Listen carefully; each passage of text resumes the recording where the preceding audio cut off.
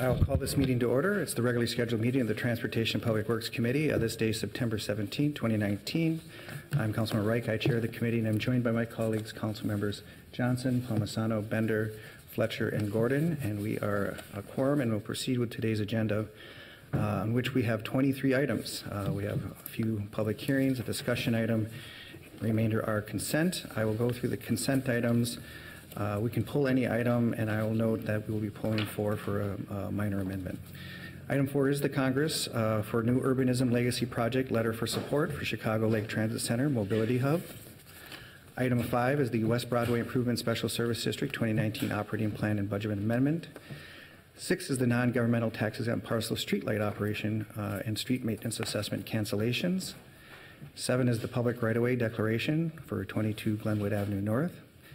8 is the Industrial Boulevard multi-use trail between I-35W and Broadway Street Northeast, acquisition of permit and temporary easements.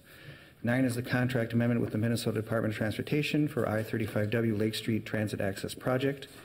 10 is the contract amendment with Hennepin County for pedestrian street lighting along Penn Avenue North. 11 is the contract amendment with Afnatech Incorporated for the Minneapolis Parking Integrated Video Management System. 12 is the contract amendment with Metro Transit for Route 5 Transit Signal Priority. 13 is the cooperative agreement with Hennepin County for the traffic signals and underground fiber optic traffic signal interconnect cable. 14 is the cooperative agreement with Minnesota Ballpark Authority for pedestrian street lighting on 5th Avenue North and Washington Avenue North and 5th Street North. 15 is the Zombie Pub Crawl Large Block Event Permit. That event will take place October 12, 2019. Item 16 is the West Broadway Avenue Theodore Worth Parkway intersection reconstruction project, and that's the layout approval. 17 is the Southwest Wyndham Residential Street Reconstruction Project, layout and easement. 18 is the Hoyer Heights, which is Waite Park Residential Street Reconstruction Project designation, cost estimate, and setting that public hearing, which will be November 12th. 19 is the Hennepin Avenue project from Washington Avenue to 12th Street reconstruction. Also the project designation, cost estimate, and that public hearing will also, that'll be October 29th. 20 is the repair of street failure, 90 7th Street South, project designation, cost estimate, and setting that public hearing for October 29th. Item 21 is the bid for removal of snow and ice on public sidewalks. 22 is the bid for electrical vehicle charging stations project. Does anyone wish to pull any item? Seeing none, I will pull item 4. There's an amendment, inclusion of the importance of cultural districts in works like this. It's been vetted, and I will move amending item 4 thusly. Is there any discussion on that? Seeing none, all in approval of the amendment, say aye. Aye. And then I will move all items on the consent. All in approval, say aye. Aye. Dissenting name. Those items carry. We can now move to the public hearing. Good morning, Director Hutchinson. Good morning, Mr. Chair, members of the committee. I would like to recognize the effort that went into this very large agenda for today, the effort on the part of staff. Thanks very much to you all. It's a volume of work. Today we've got 3 public hearings, the first of which is the West Broadway Improvement Special Service District 2020 proposed services and service charges. The information will be presented by Andrew Carlson. Good morning. Good morning, Mr. Chair and council members. My name is Andrew Carlson. I'm the project manager for Special Service Districts. I'm going to briefly just provide a background about service districts, and then we'll get into West Broadway, and then the next public hearing will be for the 428A districts, followed by the DID. Simply put, a special service district allows property owners in a commercial area to collectively impose service charges on themselves each year to create a pool of funds. These funds are directed back to the district in the form of enhanced services and special amenities. The enhanced services and special amenities are over and above what the city ordinarily provides. Each special service district is guided by an advisory board that's composed of property owners or their representative within the district. Each advisory board recommends the services, service frequencies, estimated budget, and service charge methodology for their district. SSD service charges are paid via the regular property tax statements issued by Hennepin County. The funds are then transferred from the county to the city. Those funds are used to procure the services described in their annual work plan and budget. The City of Minneapolis Department of Public Works, or the district's management entity, in the case of a self-managed district, implements the recommended services, most often which are bid competitively through third-party private vendors. The city provides all advisory board administration, procurement services, contract management, and vendor performance monitoring. Advisory board members are also monitored the service delivery throughout the year to ensure that services are meeting the expectations of the property owners in each district. In short, SSDs are a highly effective public-private partnership that makes significant annual investments towards improving and maintaining the city's public right-of-way. Any general questions with regards to service districts? This all sounds familiar? Okay, moving forward. The first one we have is the West Broadway the West Broadway Improvement Special Service District, which was established back in 2015 when property owners within the district wanted to promote a cleaner, greener West Broadway business district. Earlier this year, the City Council amended Minneapolis Code of Ordinances, Chapter 434, to re-adopt the ordinance to renew the WBID with a new sunset provision set for December 31st, 2024. As the BID enters its 6th year of operations in 2020, day-to-day operations of the district's services will transition from the West Broadway Business and Area Coalition, who is its current district management entity, to the Department of Public Works. City representatives have worked closely with the WBC to help ensure a seamless transition of district services. As part of this transition, it is envisioned the City Council will, before the start of next year, adopt a 5-member advisory board to help guide the WBID. The appointment of an advisory board would match the governance structure used in the other 14 city-managed special service districts. The proposed WBID 2020 operating plan and budget was developed by staff in consultation with the WBC board. The service charges will be collected on the 2020 real estate taxes in the same manner as special assessments. Each affected property owner was mailed a notice of public hearing.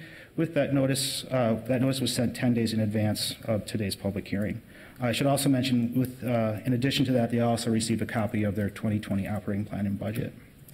Staff therefore recommends the passage of a resolution approving the 2020 operating plan and budget, special services, cost estimates, service charges, and list of service charges for the coming year in the West Broadway Improvement Special Service District, and directing the Department of Public Works to proceed with the work. That concludes my comments. Happy to answer any questions. Any questions per the staff presentation? Seeing none, I will then open the public hearing. We do have one person signed in, Thomas Johnson. Please come forward, state your name and address for the record. Hi, Thomas Johansson. I'm a property owner, business owner, operator on West Broadway. I oppose this. I think it's one more continuing expense. I commend the effort of the public-private partnership and the improvement activities in business. When things don't work and it's expensive, you have to stop doing it. And in this case, putting it on city government, I'm afraid it just continues, and then it's an added burden and tax expense that goes on and on and on, and leave a lot of businesses less competitive. And so the whole purpose is to improve the environment, business environment for everyone. What I've read and understood from this is not the way to do it. There's already duplicate waste disposals. There are initially good ideas, but I didn't work. So I think this would be a good time to commend the effort, but discontinue. So I oppose. Thank you for that comment. Anyone else sign in? Anyone else wish to come forward and speak to this matter? Anyone else wish to come forward? Seeing none, I will close the public hearing. Note the objections. Of course, there's always work to be done. I know there's a transitional moment here, which we can reflect on improvements that speak to the gentleman's testimony. With that, I will move the item before us. All in favor say aye. Aye. Dissenting name. That carries. We can now move to item 2. Okay, item number 2. Mr. Chairman and council members, just for clarification purposes, 428A refers to Minnesota state statute, which grants municipalities the authority to establish special service districts by local ordinance. All the special service districts before you today were established under state statute 428A. As a note, we'll be back before you on October 15th to present our legacy districts. Those, of course, predate the 428A statute, so you'll be seeing us again in about a month. But for today, we have the 50th in France, 54th in Lindale, Bloomington Lake, Chicago Lake, East Lake, and the Lindale Lake Special Service Districts seeking approval of their 2020 proposed services and service charges. Back in June, Public Works staff worked with each district's advisory board to recommend the services, prepare estimated budgets, and to review their estimated methodologies for the coming year. These service charges would be collected on their 2020 real estate taxes in the same manner as special assessments. Each affected property owner was mailed a notice of public hearing with the service charge amount 10 days in advance of the public hearing. Staff therefore recommends passage of the resolution approving the 2020 operating plan and budget, service charges, cost estimates, service charges, and list of service charges for the coming year for the 50th in France, 54th in Lindale, Bloomington Lake, Chicago Lake, East Lake, and Lindale Lake Special Service Districts, and directing the Department of Public Works to proceed with the work. Just lastly, as a note, the combined budget cost estimate for these districts, including West Broadway, is over $700,000 in public investment within the Minneapolis public right-of-way. So it truly is working with the public-private partnership we see through our special service districts. With that, concludes my presentation, and happy to stand for any questions. Any questions per the staff presentation? Seeing none, I will open the public hearing. Anyone signed in? No one signed in. Does anyone wish to come forward? Anyone wish to come forward? Seeing no one coming forward, I will close the public hearing and move the item before us. Is there any further discussion?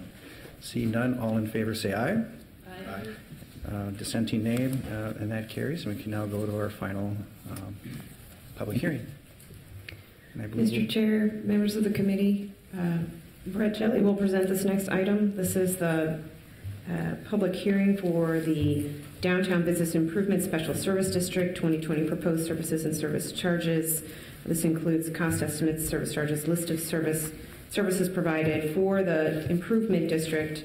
I want to note we have many of our downtown partners in the room, and I thank you for being here today. Brett. good morning. Good morning, Mr. Chair, committee members. My name is Brett Jelly. I'm a Deputy Director in Public Works. I'm in front of you this morning to introduce the public hearing for the 2020 services and service charges for the Downtown Business Improvement Special Service District, which is also known as the DID. This is an annual public hearing that is required as part of the City Council's review and approval of the district's proposed services and service charges for 2020. The DID was established by Minneapolis Code of Ordinances in December of 2008 and began full service in July of 2009. The district was renewed in 2013 and most recently in 2017. Each year, the DID's board, made up of downtown property owners, employers, residents, and leaders, establishes a budget for accomplishing their goals of making downtown Minneapolis clean, green, safe, and vibrant. Public hearing notices and the proposed operating plan were mailed to all ratepayers. The DID hosted an open house on September 3rd. The open house was advertised in a number of locations, including all of the hearing notices on the DID's website and in their pop-up office. The proposed 2020 service charges are $7,295,657. It's always a hard number to read. This represents a 4.5% increase over the 2019 budget. I'd also like to note that the city clerk should have roughly 10 letters of support on file and available for your review. And with that, I would like to introduce Steve Kramer, the President and CEO of the Minneapolis Downtown Council and the Minneapolis Downtown Improvement District, to give some highlights for their 2020 service plan. Good morning, Mr. Kramer. Good morning, Mr. Chairman, members of the committee. Thank you for letting me make a few comments. I think I had a couple of slides, and I don't know how to work your system. How does that work? Oh, there we go. So the first is just to indicate that, yes, smiling face of Councilmember Fletcher. This is our 10th year anniversary. So thank you, Councilmember Fletcher and Councilmember Goodman, for helping us celebrate by reading a proclamation from Mayor Fry. So we covered all the bases there. But we're delighted that the DID has been around for 10 years and I think has really made a difference in the quality of life of downtown, and as a result had a positive impact on on all of Minneapolis. Just quickly, here are some, to break down the 7.295675, a number that is not easy to say, Brett, in terms of activity areas. You can see here the areas of focus for DID. I mean, the watchwords always are clean, green, safe, and active. And I guess I would probably be remiss, given the prominence that public safety has had in our community, particularly this year. A big part of our investment is in public safety, so we see ourselves as a partner with the city and with MPD and with everyone who contributes to the safety of our downtown community. A lot of that money is certainly direct law enforcement, but some of it also is in other strategies that are part of a safety program for our city. And then the next line item kind of relates to safety, which is the investment that we've made in livability services. We've created our own livability team by repurposing some of the ambassadors to really zero in on kind of downtown homelessness and some of the issues that are attendant to that situation. I would just note that there's a national conference in town right now, Monday through Wednesday, of organizations like DID from all across the country to zero in specifically on that topic, because it is such a prominent issue and such a challenge for downtowns all across the country. I was just with a group from Austin with Nuria talking about this issue because and I know Council President Bender was speaking with them earlier, because it's a challenge that they face as well. So we're trying to be a constructive partner along with many others to address that issue. And then the third point I would make is just generally speaking, over the 10 years, the DID has tried to be nimble and kind of react and evolve as our downtown has evolved. So just in the last couple of years, a few of the initiatives, we created a Nicollet Mall address, which will now be a permanent office for some of our staff, where we do many of the activation strategies. We've worked with MPD and Metro Transit Police on buyback during the summer as part of the summer safety program. Activation strategies, created a makers market to complement the farmers market, street show, curated musicians. Again, Councilmember Fletcher has been a featured performer at times. Worked with Zamea Theater to kind of bring that resource to our downtown community for educational purposes. Created Nicollet tours, new strategies for cleaning, new equipment, partnerships with the library for a library mobile cart that can bring reading to downtown folks. Relationship with Minnesota Fringe for performances at Theater in the Round, which will be opening. Kind of the barriers will go down a little bit later this month. Collaboration with Minspin, and some recent pilot projects around the public restroom challenge in downtown, kind of a storage pilot project, again addressing some of the homelessness conditions, and then working with Councilmember Fletcher's office on the possibility, we haven't solved it yet, but the possibility of, again, repurposing some of the ambassadors to be a very late night resource for people who might be vulnerable in that environment, freeing up law enforcement to really zero in on the issues that they need to pay attention to. So over the 10 years, and especially in these last couple of years, as things have really been dynamic downtown, DID's worked with many of our partners in the room, with our partners in City Hall, to continue to make downtown an extraordinary downtown, and we hope to continue that for the coming decade as well. Thank you. Happy to answer any questions, but I know there are a lot of people here who want to comment as well. Thank you, and thanks for that overview. Any questions per that presentation? Seeing none. Thanks. We will then open the public hearing. Anyone signed in? We do have some folks signed in. I'll call them in order, starting with Mr. Dan Callison. Please come forward and state your name and address for the record. Mr. Chairman, council members, my name is Dan Collison, Executive Director for the Easttown Business Partnership and Executive Director for the New Loop Partners in the Greater North Loop area. I speak in support of today's budget proposal and planned because the organizations and businesses that I represent constitute two of the most rapidly growing edges of downtown, and in consideration of both the businesses and the residents who value from this program and the budget in the way it's spent. As such, with several hundred businesses and property owners in mind, we are concerned about remaining intentional in the way our pedestrian right-of-ways are kept clean, safe, and framed by the kind of greening that the DID provides that helps the workforce, residents, and visitors of downtown Minneapolis feel more vitally connected to one another and to the greening infrastructure. The two organizations I represent have submitted letters of support in connection to this hearing because we believe these are critical resources. They're thoughtfully used and strategically applied to a lot of the issues and challenges and opportunities that exist downtown, including collaborating with multiple organizations and institutions to accomplish key annual objectives, innovative activations that are of great value to the public. They also track property conditions in the public realm and develop key safety initiatives to mitigate serious issues surrounding crime, livability, problem institutions, and also helping those who face homelessness and coordinating public safety concerns with law enforcement. For all these reasons, probably a couple dozen more, we advocate that you approve the budget. Thank you. Thank you. Kevin Lewis.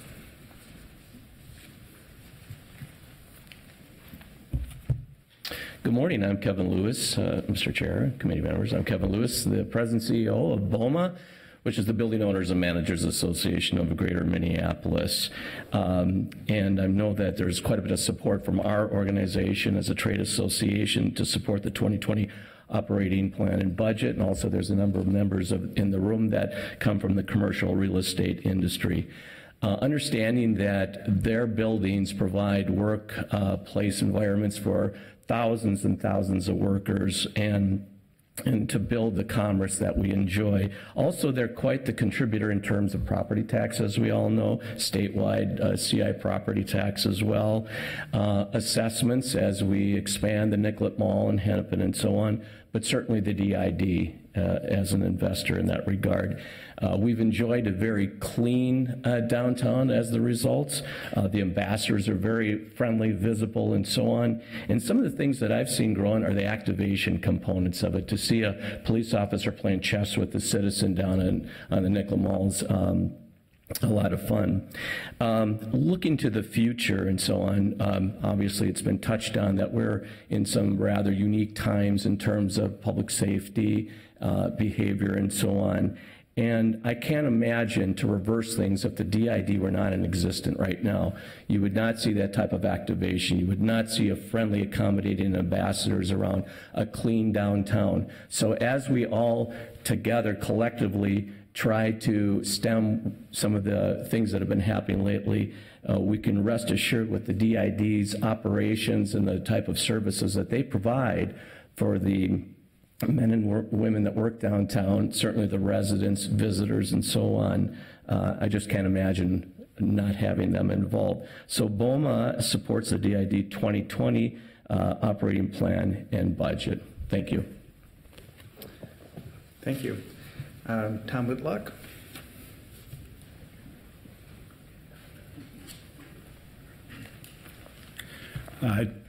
Chair, committee members, my name is Tom Whitlock. I am president of Damon Farber Landscape Architects. We own a business in the warehouse district. I'm here in support of the DID and their work. Like Kevin, I can't imagine downtown without their presence. I think especially working in the warehouse district with a lot of nightclubs, cleaning up every morning after that. I see regularly DID personnel out there cleaning up after a Saturday night in the warehouse district, and I remember what it was like before that, and so the DID is critically important when it comes to cleaning. Greening, very important, not only the annual things that they do on First Avenue within the warehouse district, but really their partnership with Public Works on building our canopy downtown has really been transformational, I think. And really important to the future of creating a livable downtown with all of our new residents. So the greening is critically important. And then obviously safety, just to keep pounding on that, that's really important. And it is a partnership. And I think the DID plays an important role with all of the other partners on that. So I'm here in support of the DID. Thank you. Thank you. Anyone else sign in? Anyone else wish to come forward and make comment? Anyone else wish to come forward? Seeing none, I will close the public hearing, and I will yield the floor to Councilmember Fletcher. Thank you, Mr. Chair. I just wanted to express my gratitude for the work that the DID does. I think that they The public testimony here has talked a lot about several of the roles that they play that I think are critically important, from maintaining some of the public realm and the public art along Nicollet Mall, and a lot of the just critical things that make our city a great place to be. I think the multitude of uses of downtown creates challenges that DID is problem solving and figuring out ways to make work every day, and some of the behind the scenes work that people don't always see, some of the coordination that they've done, the coordinating a bar link so that all of the nightlife operators are communicating with each other, and some of the work that they do with MPD behind the scenes around maintaining some of the cameras and some of the other work that that happens that's been critical to our overall public safety approach, I think is really valuable, and is something that we need to continue supporting. And just a preview for everybody, Steve kind of previewed it, but we'll be talking about maybe some things even in addition to this, to really think about how extending some of the ambassador role that it has been so good in identifying things on the front end. Sometimes when we can see some negative activity starting to form, we've got these great eyes on the street who can tell us what's going on and help us troubleshoot. So we've been at least talking about whether that could be in addition to our late night approach as well. And I think that's something we'll try in a pilot and sort of see if we can make work. But I think there's a lot of potential to continue. They've just been a critical partner in troubleshooting when something goes wrong, and trying to think through sort of how do we approach this, and what are the different tools we can bring to bear to solve problems together. And I'll just tell you, my constituents who live just outside of the DID boundaries are constantly asking if we can get those services extended a little further out and a little further out, so people see the positive impact that it has. So I'm happy to support this, and I'll move approval if it's okay with you. Oh, absolutely. It's been moved for approval. Any further discussion? I will comment. All the districts that we work on, big like the DID and small, maybe a stretch of Central or West Broadway, all sort of take that notion that there's a place there that we care about, and we take a collective effort in that care. And so I think they all have that commonality. And just as we couldn't imagine downtown without DID, I don't think we could imagine our streets, our main streets, without our legacy smaller but equally important efforts. So kudos to staff and the partnerships that are out there. With that, all in favor say aye. Aye. Dissenting nay. That carries. And now we can move to the discussion item. Director Hutchinson. Mr. Chair, members of the committee, our final item today is a discussion item, and is a receiving and filing of an overview of the draft Minneapolis Vision Zero action plan. I want to start by saying that this began with you in 2017, when you showed leadership collectively, all in support of a resolution that turns to a policy. You supported this again when you approved budget for staff to lead this effort, and you approved budget to create this plan, and we went and hired the best. And your support has been felt by the team all along. Today we are presenting to you the culmination of over a year's worth of work. I want to acknowledge members of our Vision Zero task force. Velma Corbel was here. Unfortunately, she told me she had to go right at 10:30, and she did go right at 10:30. Velma was here representing the Vision Zero task force, which consisted of most of the department heads of the city. And you know what? They came to all the meetings, and they actually reviewed all our stuff and contributed and gave us great advice along the way. I also want to recognize that we have the chair of the Pedestrian Advisory Committee, Abigail Johnson, who participated in the advisory committee, which was a team of about 30 people that gave us input along the way. And the Vision Zero Technical Advisory Committee was an interdisciplinary team within the city, folks like Don Elwood and Steve Mosing and Kathleen Mayell and Paul Mogish and Sarah McKenzie, and others who all participated to shape this plan. I feel proud of the work that Ethan and the entire team has done. And without going any further, I'm going to ask Ethan to provide you with that overview. Good morning. Good morning, Chair Wright and members of the committee. My name is Ethan Foley. I'm the Vision Zero Program Coordinator for the city. And today I'm going to share a brief overview of the draft Vision Zero Action Plan. I'm going to share just a little bit of the context, get into some of the engagement details that we heard that informed this draft plan, share some of the key highlights of strategies and actions, and then share where we're going next.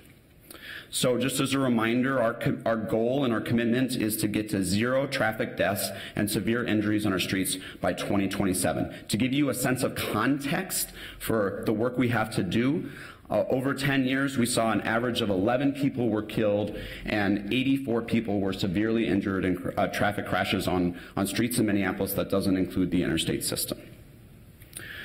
Those are numbers. I just want to note that those are lives, and these are people, their families, forever impacted. We want to recognize those names with this graphic to really put a little bit more of a face behind those numbers. And I just want to say, you know, this impacts all of us, and we hope that we can get down to 0 so we have fewer families face the pain that these families did. So as Robin mentioned, we had started this process in September of 2017 with a commitment.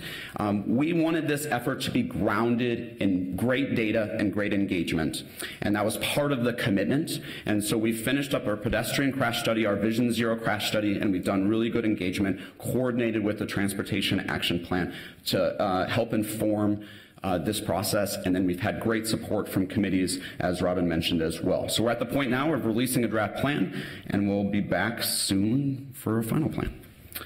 So just a reminder, the interdisciplinary part of this is critical.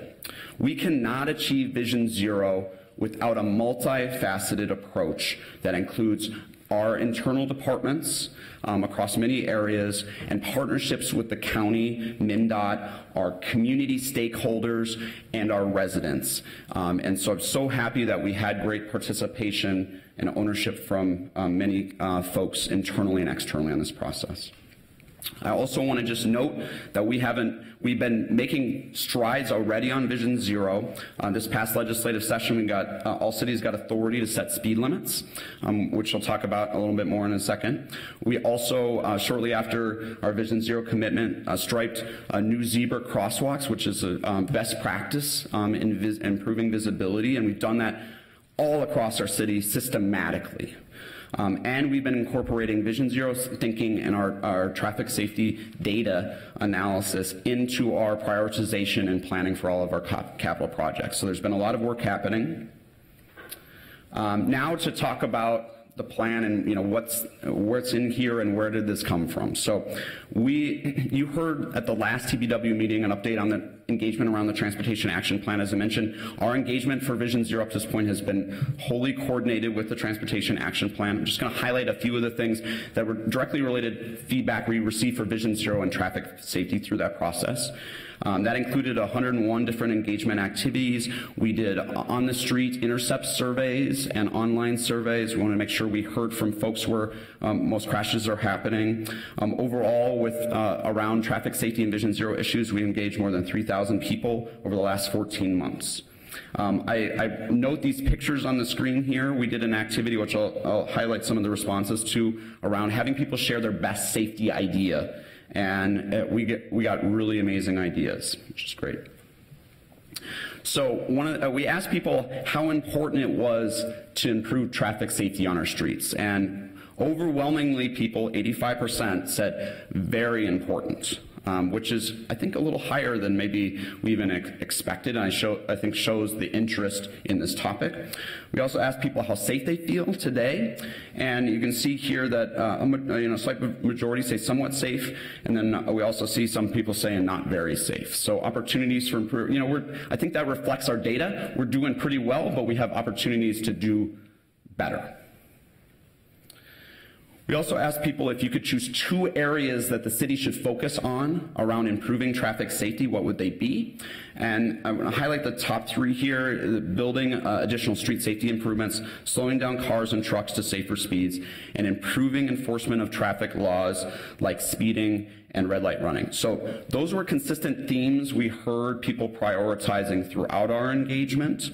And we did also hear some people would say, you need to do all these things. And I think that we know that's true, and also how do we prioritize? So here's a word cloud of the responses to the My Best Safety Idea question. So this is the frequency that a word was used in those responses. And we definitely heard a lot of things around street design and operations and improving enforcement in a variety of ways. And those were real themes within that as well. So for the draft action plan, I want to highlight some of the foundational principles that we had to creating this work and then guide our ongoing Vision Zero work as well. So safety, human life first is really saying we need to move rapidly because we can save lives and we need to save lives.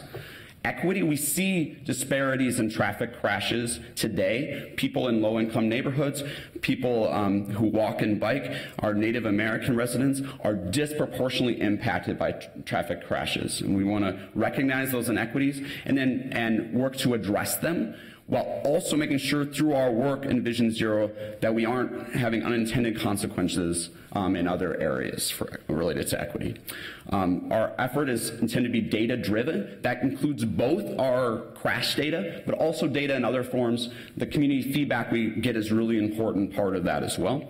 And accountability. I just want to stress how important it is across all of this plan that we are building trust and with our community, because we need to do it together. And so that's a lot about transparency, engagement, and evaluation and tracking our work. All right, so our strategies and actions in the draft plan are in 4 areas. Safe street strategies, those are our street design, infrastructure, operations, things in the street that we can do to improve safety. And these strategies build on our many, many years of this work. And safe people strategies, really looking at how we support safe human behavior and choices on our streets, and with communications, education, and enforcement efforts. Safe vehicles. We are not the federal government, and so the city's role in vehicle safety is different. And so we wanted to recognize that. I'm not going to highlight things here, but just want to note that we do have a role to play, especially with new technologies coming on our streets and making sure that we're managing those safely and effectively, and also with our city fleet. So we're looking at some things there. And then safety data. So it's important that we continue to improve and enhance the data that we have coming in to help us prioritize decision making. So I'm not going to highlight things there today either, but that's an important component of our plan too. All right, in the Safe Streets area, I'm just going to highlight a few things that I think are going to be get the most attention and most noteworthy for folks and important strategies in our plan. So we are proposing to reduce speed limits on our streets, and this is because we know that will save lives. Higher traffic speeds make it harder for somebody to stop, so increase the likelihood of crashes. And as this graphic on the screen shows, increases the likelihood that a crash will be deadly or lead to a severe injury. And that is especially true for people walking. So I want to note, I noted earlier that the city got authority to be able to set our speed limits. We're currently in the process of analyzing that and coordinating with our partners like the City of St. Paul, and anticipate bringing new speed limits next year. Okay, we're also proposing to make safety improvements proactively on our high injury streets. And so our high injury streets are the 9% of our streets on this map that carry 34% of the traffic, so they do have a lot going on there, but they have 70% of our severe and fatal crashes over 10 years. And these streets, it's really important for this strategy that we are coordinating with our partners at the county and MnDOT, because the city owns a number of these streets and the county and MnDOT also own a number of these streets. So when we're talking about what are we doing in the period of this plan, 2020 to 2022, we're really looking at how we can move rapidly and most efficiently to address as much of those high injury streets as possible. So that includes using paint for things like 4 to 3 lane conversions, like we see in this picture, a proven safety measure that on our last 11 4 to 3 lane conversions that have been done in the city from the county or the city, we saw a 36% reduction in injury crashes before and after. We also can do things at intersections where most of our crashes are happening to improve the visibility of folks and help to moderate turning speeds, because we see a lot of crashes happen with turns, and those are things we can do with bollards and paint as well. So the bollards, the plastic posts in this picture, to do things like bump outs or pedestrian medians or other things to raise that visibility and reduce conflicts between different types of users on our streets. In addition to that, we are updating our street design guide. This is being done as part of our transportation action plan.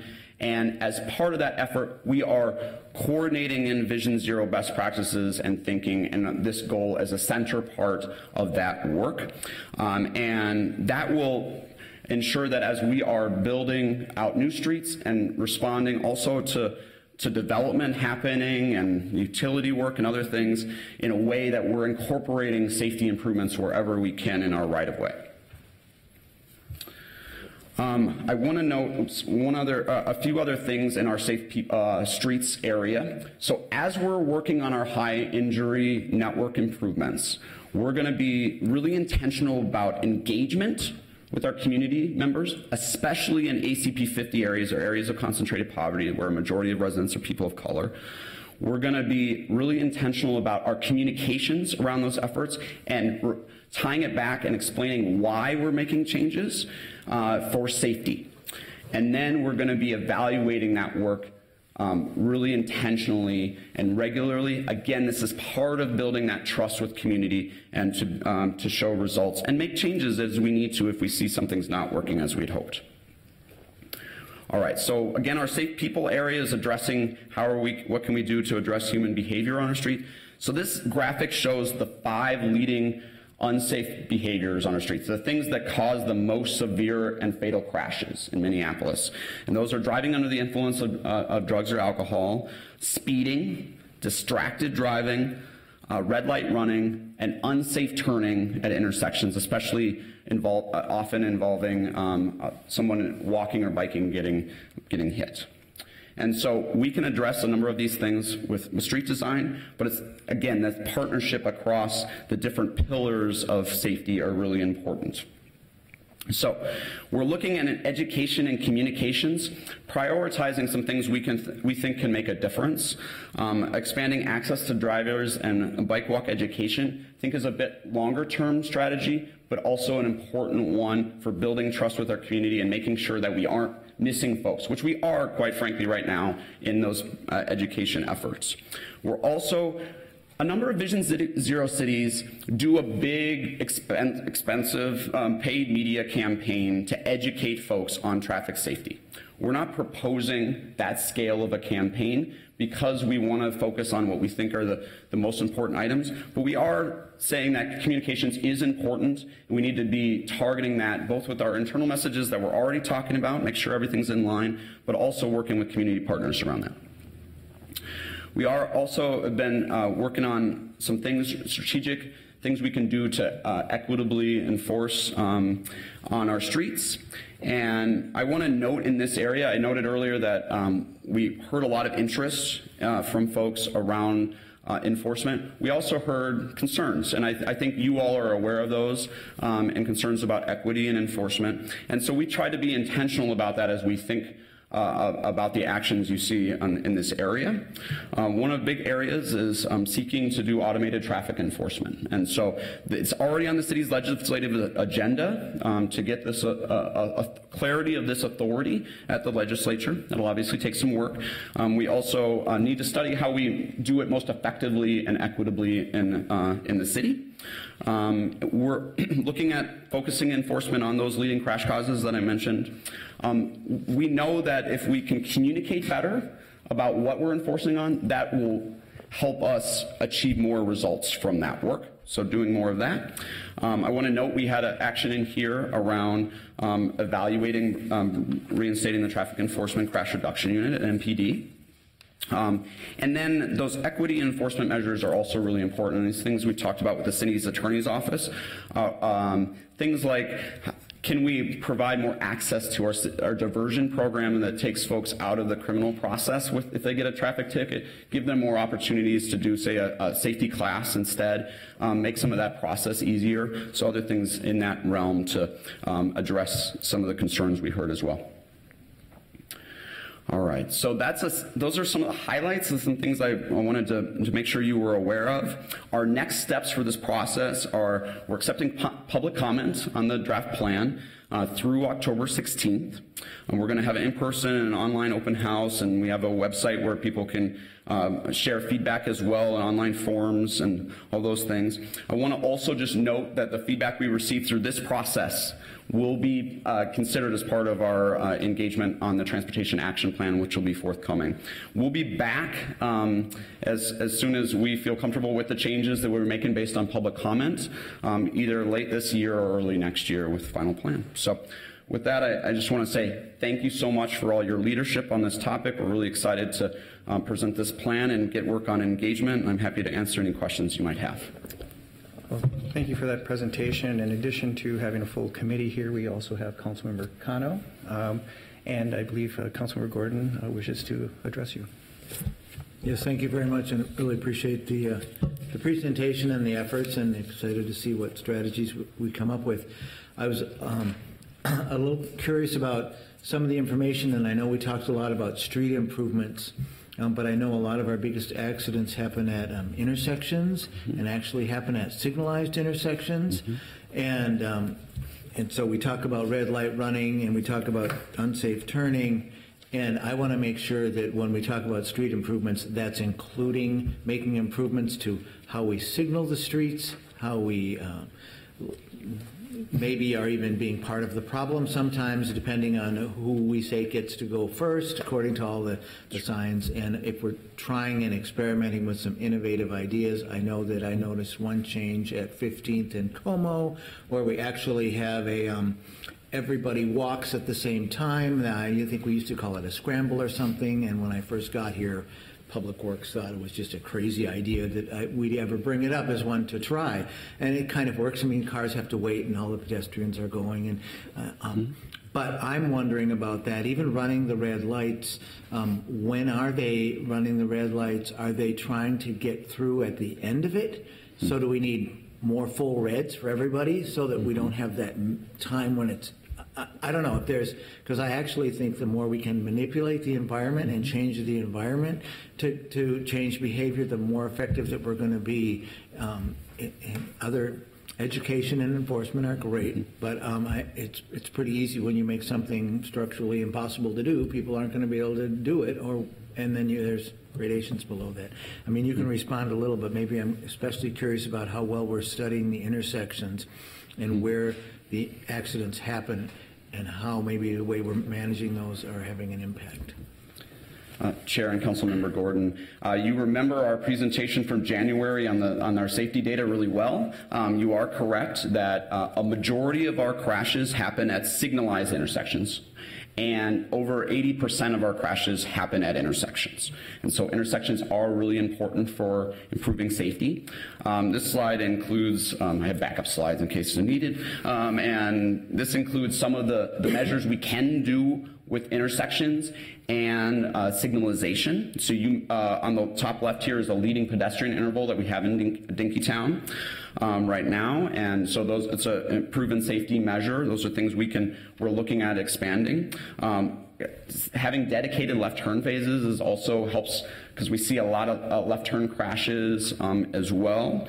And then there are also measures we can do with paint and bollards, as in the top right. This is from New York City, where they've had a lot of Vision Zero success, and a lot of that has been focused on things happening at intersections. So we're being really intentional about that. We have an action particularly related, a strategy and actions related to our signals, and looking at incorporating safety and other goals intentionally into that work as well.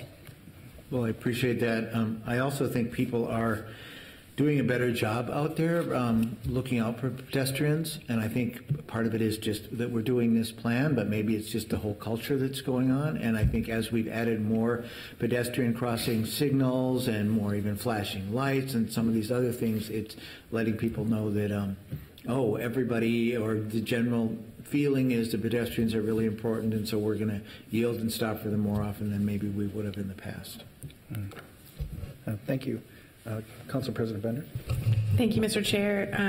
First of all, I just want to thank staff for all of the great work that has gone into this. And I know, so I represent a ward where 4 of the census tracts have the highest per capita crashes, and where a lot, which also has a high concentration of the high injury streets. And so I both appreciate all of the careful work that went into making the case with data about why we need change, but my constituents live it every day. And so I imagine most of the feedback coming in this next round will be like what I've been hearing for 6 years, which is, when are we going to get more safety improvements in our community? So can you help me answer that question for my constituents? I know we have been implementing changes as we go, and I think having staff come to us and say we want to do zebra crossings on every single intersection in the city was like, that's the kind of things that my constituents cheer about.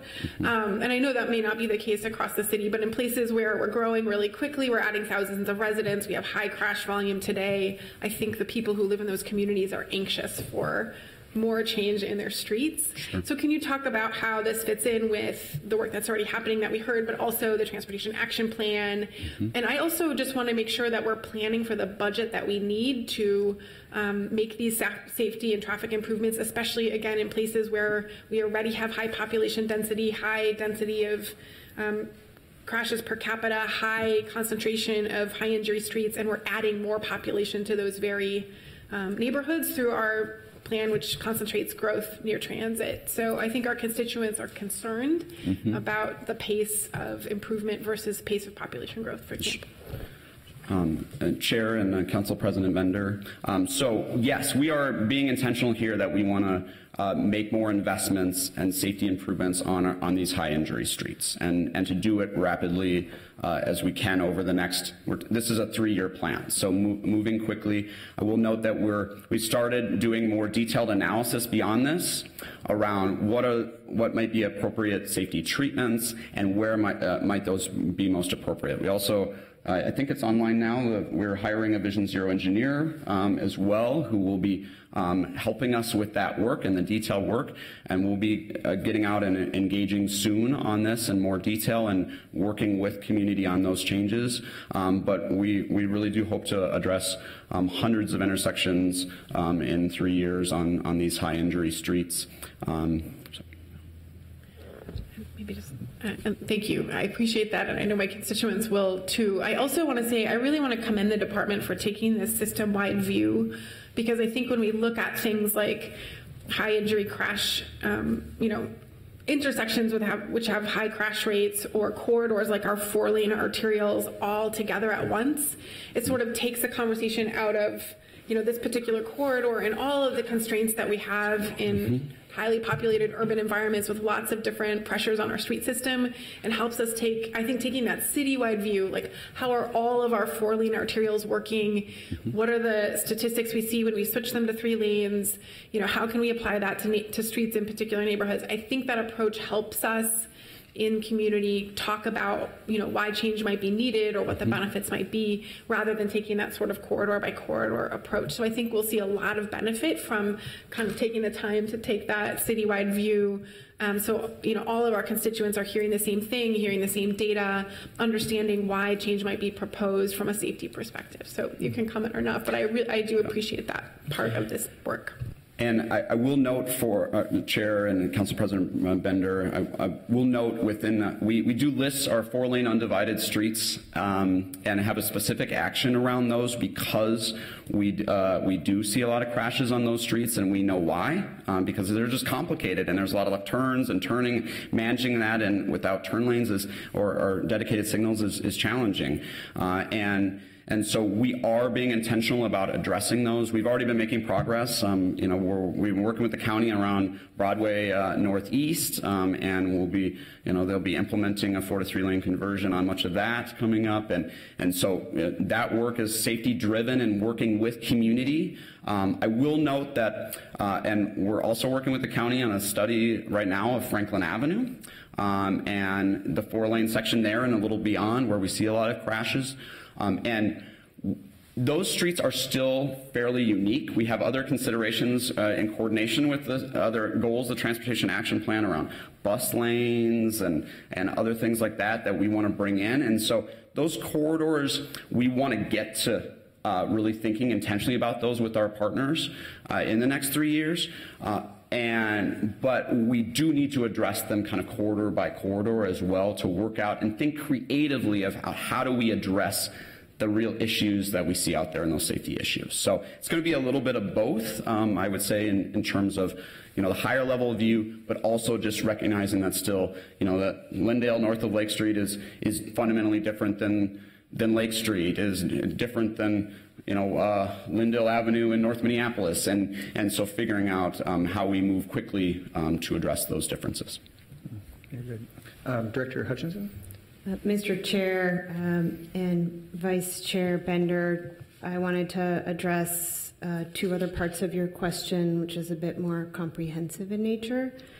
One, I want to assure you and the committee and your constituents that we're not waiting to do anything. We're using data to both refine and accelerate what we're doing, but we have not been waiting.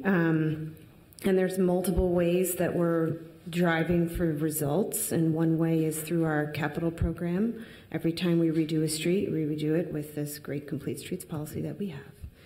And we do it through our development review processes, where we work hand in hand with developers, and we're working to get better at that as the pace of development is increasing.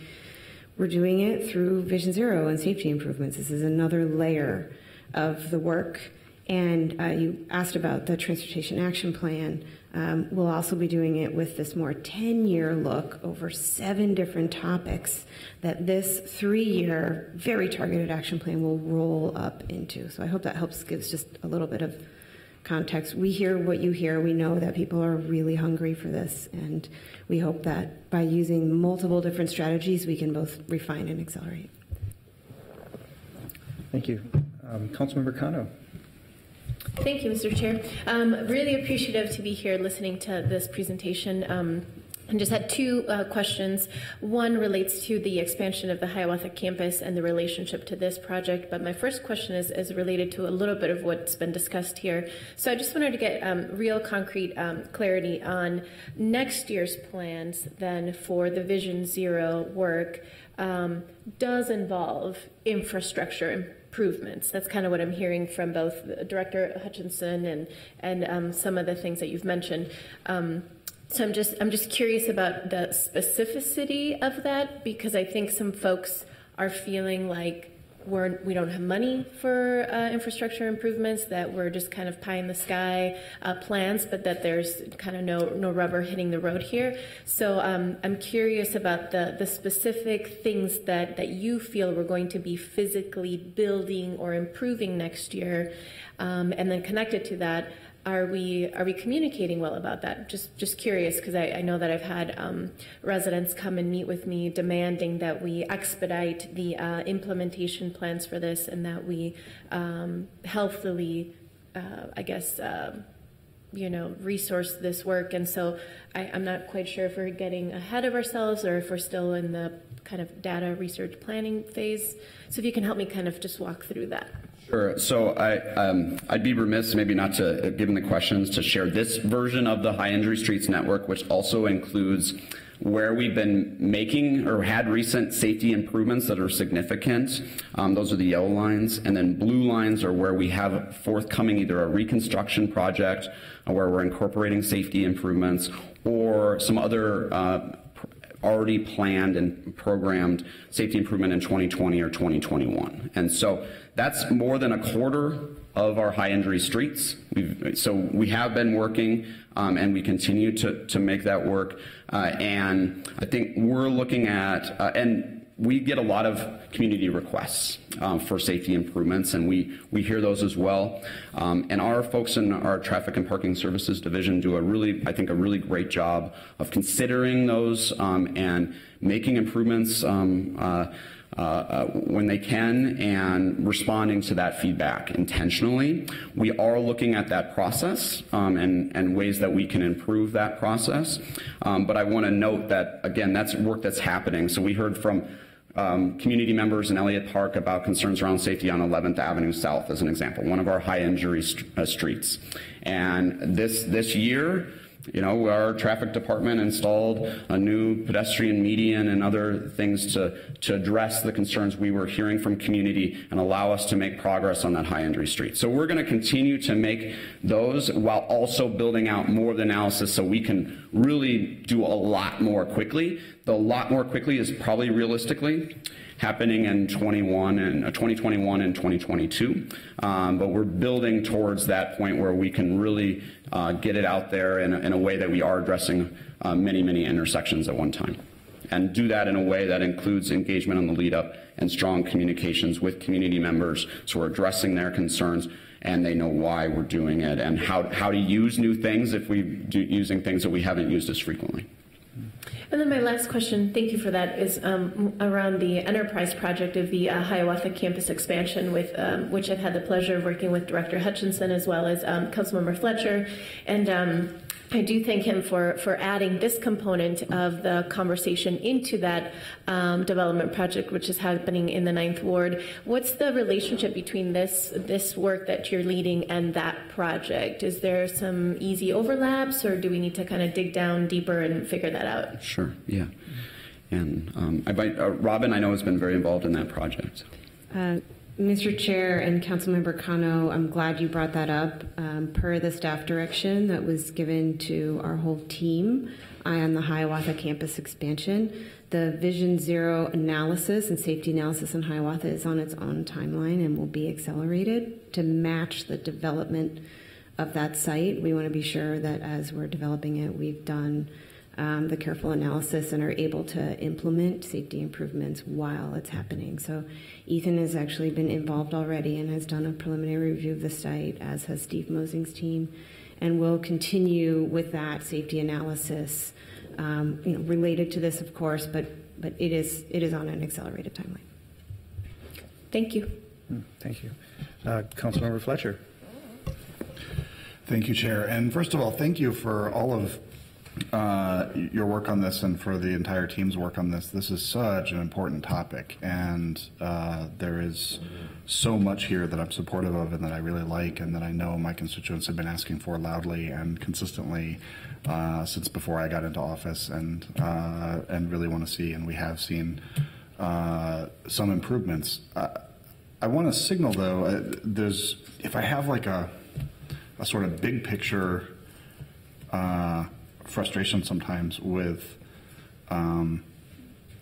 the way we think about traffic and public works, is that I think people's experience of the department a lot of times is raising a concern and being told you're raising it with the wrong person. And I would say that, like, a lot of times it's like, oh no, that's a county road, oh no, that's a state road.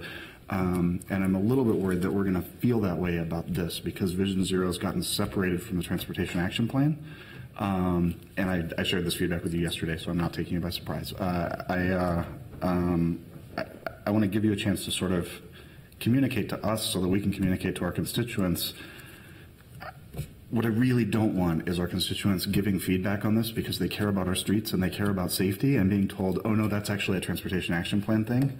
That's not a Vision Zero thing, because I feel like the lines that have been drawn around Vision Zero feel sort of arbitrary when you think about our whole big system and all of the improvements that we're trying to make. And so I'm confused about what feedback I should be giving where, so I'm hoping you can clear it up for me so that I can clear it up for my constituents. Sure. And let's go back to next steps here. Okay, so very good question. Thanks for asking for that. So through the first two phases of engagement for the Transportation Action Plan and the Vision Zero Action Plan, we've been coordinating engagement, and we've analyzed the feedback that even came through the Minneapolis 2040 plan as well, that related to traffic safety and other aspects of transportation that inform both of those plans. And so I personally have been coordinating, helping to coordinate all of the engagement we've received and make sure that we're considering that across our whole team and everyone working on both plans. And we'll be continuing that going forward through this engagement phase. It's really important that people's feedback gets to the folks that are working on and can address that. And so we're going to be making sure that that happens. And we're actually, I think it's really exciting that we have both of these plans and we were able to coordinate them up to this point. But this, the Vision Zero Action Plan draft was ready, and we wanted to share that with you all and the public. So, because it's a 3-year plan, and we know that people are saying, let's get to work. And so this gives us opportunity to get it out there, and so we can get it in place. The Transportation Action Plan includes many, many other areas. We've got our staff leads on that here, and we're making sure that the safety components are coordinated in there, and we'll continue to do that through this engagement phase to make sure that we are responding to that feedback in a way that is appropriate. And I also want to note in particular that we also hear from folks frustration about maybe, is it a county road or is it MnDOT road? And that's why we're really intentionally here and recognizing that partnership is critical for us on Vision Zero. It's also critical for us on the other areas of the Transportation Action Plan, and staff at the city are going to be proactive about that work and helping to figure out solutions across jurisdiction, and that will be a true across plan as well. Thank you. I have another question that I guess I'm wondering, I mean, this is getting people excited, right? Like putting this out here. I mean, people want to see things happen, and there's a bunch of things that they wanted to see happen. We keep talking about things we can do with paint and bollards, and that's exciting, but do we even have enough money in the budget for the paint and bollards work that's possible? I mean, it doesn't feel like we have capacity. I've been trying to get just like some signs that help people use the facility we have built properly so that we don't have people constantly parking in bike lanes and whatever. And it doesn't feel like we have, I keep getting a sort of, we don't have a budget, or we don't have somebody whose job it is to look at that right now, or who has bandwidth to do that. And have we asked for what we need to even do the low-hanging fruit, the bollards and paint stuff? Chair and Councilmember Fletcher, I'm going to pass this over to Director Hutchinson. Mr. Chair, Councilmember Fletcher, really good questions. We did propose, and it will be coming to you in a presentation on September 26th, some resources. We also converted some resources last year. This Vision Zero engineer is an effort to, again, accelerate the work. My sense is that we could add all the budget in the world and all the staff in the world, and because there are, I don't know, someone knows the number of intersections in the city and the number of 1,000 lane miles in the city and the intersections of the city, people would still feel like we're not doing it fast enough, though there's just so much demand and request. But we've taken some steps within Public Works. There's another piece that's relevant here and how we're thinking about our right-of-way and how we manage and inspect it. We made a slight structural shift there so that we could accelerate that as well. So that staffing and resources will come together in a number of ways, some based on funding that we got last year, some based on some repurposing of funding towards this effort, and some based on some requests that I will be presenting to you on September 26th. Thanks. Thank you. Any further questions, comments? Council President Bender. Thank you, Mr. Chair. I did want to lift up one thing that was talked about during the presentation around enforcement, and I've had the chance to follow the conversation nationally about Vision Zero and talk to a number of folks in other cities who've taken this on before we did, and that gives us the opportunity to learn from other cities' experiences. And I know that in a lot of cities where enforcement was a big component of Vision Zero work, that there was both real and perceived frustration in the community around enforcement's impacts on people of color, and seeing a racial disparity in traffic stops in many of our cities, including Minneapolis already, having a policy that's trying to make people feel safer and more welcome in their community actually having the opposite effect of exacerbating racial disparity in traffic stops. And I think the work that we've done here is important. Part of why I think we took 18 months or a couple years to do this was both because of the data-driven approach to our traffic fatalities and why they're happening and all those things, but also because we knew that other cities have really experienced a big backlash to this initiative because of traffic enforcement. And so I wanted to highlight that because I know it was captured in the materials. But as we think about how to best implement our policy and the kind of 4 key strategies here, knowing that it's going to take some time to change state law to get the kind of enforcement that we want through automated cameras, which has been so successful in other cities, kind of what does that interim look like, and making sure that we're applying the same data-driven approach that we did to traffic fatalities and traffic crashes and how they're distributed across the city to any kind of enforcement that we would undertake, and that it's done in a coordinated way. Hopefully that it would be, coordinated with the map of crashes and the crash of population concentration of crashes and the traffic fatalities, or done in a way that reinforces, safety improvements that we've made. I'm concerned about the amount of budget that could potentially go to enforcement versus other improvements and safety improvements, although I know a lot of that is built into our capital program, and so the capital side may be more sort of large than the Vision Zero piece as it is. But I just wanted to make that comment and make sure that we did acknowledge the concern that we've heard both from our community here, but also the experience that we've seen in other cities around the balance that we have to strike around enforcement. I think that's noted. Yes. Any other comments? Councilmember Fletcher. To follow up on that, I think it is worth asking the question, because we're doing so much in a data-driven approach. And so it is a fairly significant investment to get 3 traffic enforcement officers added to MPD for that purpose. And that, we're talking about 3 people working 4x10 shifts, so at any given moment in the city, there's probably going to be either 1 or 0 traffic enforcement officers in the city, from that plan across our 24/7 city. And so I guess I'm wondering, do you have data from other cities or a sense of what kind of improvement in behavior, what kind of safety improvement a single enforcement officer produces relative to, because I feel like, if we're talking about $500,000 a year, like a couple of new traffic signals at dangerous intersections might produce more safety. And I guess I'm trying to figure out how to weigh that. So in terms of a data-driven approach to this, do you have a sense of what effect a single traffic enforcement officer has? Thank you, Chair and Councilmember Fletcher, for the question. I will say for an individual, $100,000 here versus $100,000 there, there isn't an analysis that's going to give you the whole picture. What we do know from research is that well-designed traffic enforcement efforts can improve safety. We know from research that automated traffic enforcement is going to do that maybe the most effectively if well implemented. And we know that other investments can also improve traffic safety, and we tried to put together that piece.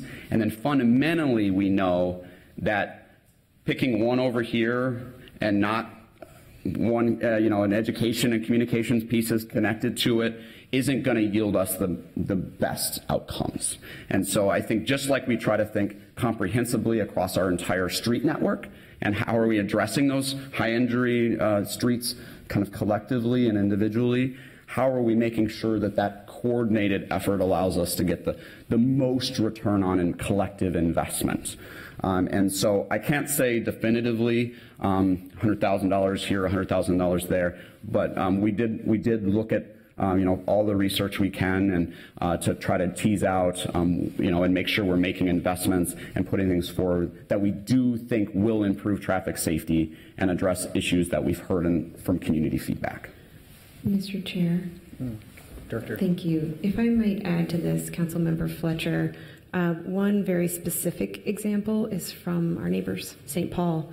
St. Paul has a traffic unit. We invited Sergeant Jeremy Ellison to come and talk to our task force about their specific Stop For Me campaign, where they've coupled engineering, research assistance from the University of Minnesota, and enforcement, and they saw a pretty dramatic increase in compliance with those three things together. It can't. It's not just one thing or another thing, but that combination of things. They succeeded in increasing by something like 40% the amount of compliance. So that's one example that we know of, that we have access to, that we can research. And we're actually going to be talking with the University of Minnesota about the work they did there, about potentially helping us do that same thing here. Thank you. Councilmember Cano? Sorry, that was from last. Okay. Any other comments or questions? Seeing none, I'll just thank the department and all its work, and then also reinforce that this is a multi-department effort. Clearly, Public Works is right in the middle of it and sort of leading, but certainly shoulder to shoulder with the other departments. I mean, they are not just there as window dressing. It seems like they are directly contributing in a consistent way that makes it really a multi-department effort. And I think that's sort of the key takeaway, that it needs to be multi-partnered, it needs to be comprehensive, and it needs to be consistently applied. Once we do get to that rubber hits the road moment that Councilmember Cano and other colleagues up here have said, the community really has been engaged, and now they want to see it. And I think that's really awesome. And I will also comment that if anyone has any question about the importance of Vision Zero, what it is, I can't think of a better person than Mr. Foley, who brings an informed approach, but a real visceral, passionate approach to why it's important. This presentation certainly was full of data and really gave a great highlight of what you're working on. But if anyone thinks that this isn't important after you speak, I just don't know if they're even paying attention. So you bring a certain panache to it, and I really appreciate that as well, because I think the community really, when they're engaged on it, they want it, and that demand, I think, can drive budget decisions moving forward. They're going to want to see the outcomes, and they're not going to settle for anything less. So I think there's an important circle there that I think we're stimulating as well. So with that, we have the item before us and approved as designated as a receive and file of the Vision Zero action plan to date. All in favor say aye. Aye. Dissenting nay. That carries, and thank you. Thank you.